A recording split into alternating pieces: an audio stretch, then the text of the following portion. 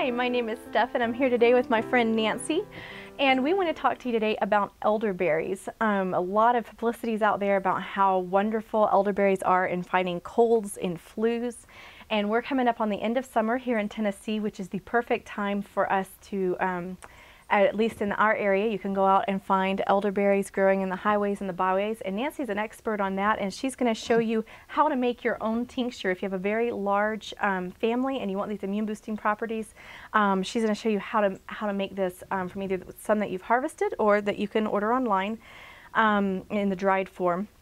And also, I want to tell you that for those of you that are just overwhelmed at the very thought of having to make something yourself from scratch, there is a product that we really like. It's a completely raw elderberry product called Berrywell, and it has the elderberry and raw honey, raw apple cider vinegar, and propolis extract in it, and it's for what you can buy on the market, it's the best that we've ever found. So if you have to buy something, this is what we really love and use. But Nancy's going to show us how we can get some of these amazing elderberry properties and do it at home for our families. Well, making a tincture or taking a tincture is not as tasty as Berrywell. Our son absolutely loves it. He pretends like he's sick sometimes so he can have it. That's that raw honey. But anyway, first, if you're not comfortable going in a liquor store, you'd have to do it anyway because you're going to have to buy either vodka or brandy, and you can explain to them that you're making vanilla or a tincture for health purposes if it makes you uncomfortable. But anyway, you want to buy at least 80 proof, if not higher, vodka. I'm not sure that brandy has the same thing. We in our family don't use brandy, which is another recipe. You'll find recipes online all over the place, but the brandy is not okay when you're on the GAPS diet, the gut and psychology syndrome, whereas a little bit of vodka is all right on the GAPS diet. And since our family's following that, we try to be really careful. And again, I mean, you're getting a teeny tiny bit anyway. So it's going to be dosed like a medicine, right? It's just a medicine. Okay. Oh yeah, I mean, you're not going to your body's not going to notice any of the alcohol stuff from it. But anyway, first of all, you saw that our family went out. I'd like to put the children in the back of the truck, and we go out down we live in the country. We go down they like fence rows, kind of sunny spots.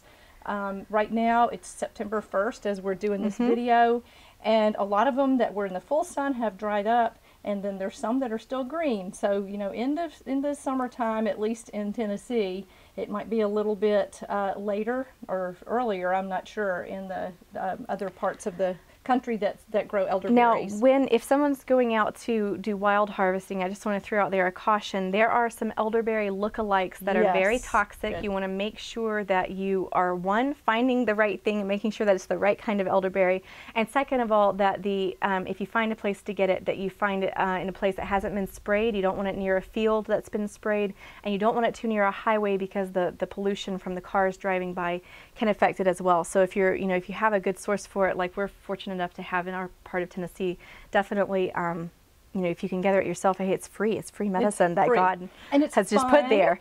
And but it's a good idea to leave at least a blossom or two, of berries for the next year, for the birds to eat and spread, so that you and all of your friends that you tell about this will also have a place to go get elderberries the next time. If you don't want to do that, you can also buy them dried online. And these are some, because we did pick our own, as you saw, I dried, and so they look like teeny tiny little raisins. They do, they look like tiny raisins. Cute? They're adorable. Yeah. They're not real good. Some people say that you can get kind of feel sick if you eat them raw. None of us have ever experienced that. They're gritty because they have lots of little seeds, and they're just kind of blah. They're not nasty, but they're just blah. So, but it won't hurt you if you eat them raw, as long as they're really elderberries, not pokeberries or sumac or red elderberry. Yeah. They need to have black. When they're ripe, they're almost black. Okay.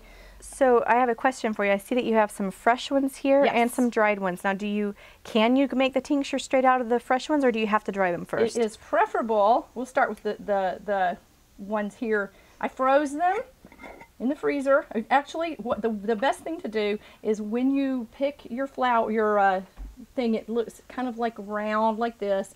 And when you pick it, just throw the whole shebang. It's got all these teeny tiny little stems on it into a Ziploc bag and freeze it. And then after it's frozen, you can take it out and the little berries will come off of the stems very easily. It's much easier than doing it when they're fresh, because the stems have some stuff in them that you don't really want That is in toxic. It's toxic. Yeah. Yeah. And also So, the thing about freezing is it Yes. helps to break down those cell walls to allow more of the good medicinal properties to leach out when you make your tincture. Yes. So the freezing serves the two purposes. It does. It does. So it's really easy. After So that, these are previously these frozen ones and now were they've thawed. frozen. Note that they're in an old peanut butter jar. You can use any kind of jar. It doesn't have to be a perfect canning jar. I didn't have 2 canning jars, so that's why I'm using a peanut butter jar, and that works just fine. You freeze them, and then you stick them in a jar, and you let them thaw. And then, this is my sauerkraut pounder. It's just an old stick of wood, but you can use anything. You just muddle them up a little bit. Oh, look at that rich juice. It's just so beautiful. Isn't that cool? Love it. And I don't know if y'all can see on the camera. You might smash around a little bit and notice some things that look a little bit like bugs. They're just seeds. Don't freak out. Elderberries do have certain bugs that like to be on them, but if you give your blossom a good shake, that'll get all of them off. Otherwise, you just freeze them and they'll be gone one way or the other. Okay, so you take that out, and the next thing that you're going to do, if you're using fresh berries, there's a couple that are stuck up there. If you're doing fresh berries, they're not going to be as potent strength-wise as the dried berries, and so I do almost like half berries and half vodka. Okay, or I'm there, mark my finger so that it looks. It's not. It doesn't So have to basically be, 50-50 ratio Yeah, if you're going to use 50-50. the frozen fresh ones. and it doesn't have to be perfect. Okay, that's good. Oh, it's already got such a rich, beautiful color. Now, that's it. All you do, you give it a good shake. You put it. If you had a dark glass thing, you could leave it on the counter, but for a regular jar, you just set it in a cabinet where you won't forget, and every day or two, you can flip it like this if you want. If you're kind of paranoid about the contents of the lid, maybe having metal or something on it, just give it a good shake. And leave How long? Yeah, how long can you it leave 4 it? weeks minimum, 6 weeks preferable. After 6 weeks, you can start drawing it off. Okay. Or the longer you leave it, it'll get a little bit stronger. I'll talk about the dosages in just a second. Okay, so now for these dried, The dried ones, what is the ratio? It's the same thing. I put these in our dehydrator, dried them for, I didn't even look at see exactly what temperature it was. I keep it low to keep the enzymes alive. So it probably took almost 24 hours, I guess, because I kept it so low. So they're dried. I'm going to stick these that I was showing you back into the lid. And because they're more potent, They're concentrated, yeah. roughly 1/3. They're like raisins compared to grapes as far as this what I'm saying potency. You do 1/3 of the berries to 2/3 of with the vodka, which is going to take it almost up to the top. We've got to leave room so you've got shaking room. Now, Nancy, this is not going to be necessarily the tastiest of things when it's done. Do you think it would be okay if a mom were to, take a tablespoon out serving and mix it with some honey, raw honey, or something like that to make it a little easier for the kids to get down? I mean, because it seems like this would be this is pretty strong medicine. Yes. In its current You form. can definitely do that. It says that I've read online that you can add the echinacea tincture if you want to make Give it an extra more like boost, the berry well stuff, and the honey if it's raw can help. What we just do is you can just put a little bit in some water and chug it. Natasha Campbell McBride from the GAPS diet is really big on elderberries. If you would like, you can just go pick them and freeze them and then eat a few raw ones every single day during the cold and flu season, and you will probably not get sick. If you do, then you can either up, what I would suggest, about a teaspoon for adults every day and a half teaspoon for children every day of this. And you can transfer this into those little dark jars, or little things with a dropper, and with if you the want amber to. glass or something And if like that. you're doing droppers, you're talking 20 to 30 drops for a teaspoon.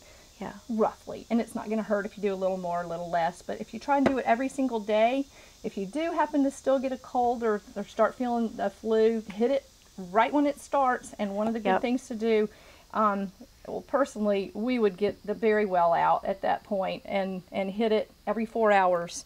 At the teaspoon? Sometimes we don't measure. We just kind of pour it.